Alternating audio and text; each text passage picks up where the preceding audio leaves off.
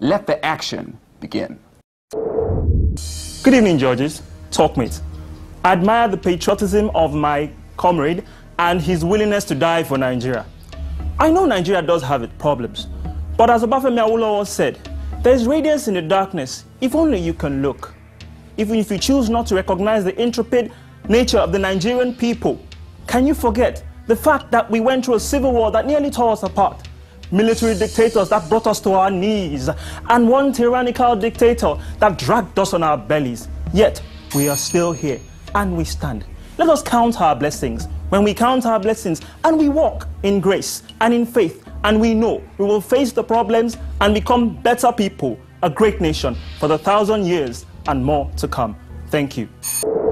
Now that I thought was a good presentation, because you, I think, up to now, you were the only person who went back into history and showed that we should count our blessings.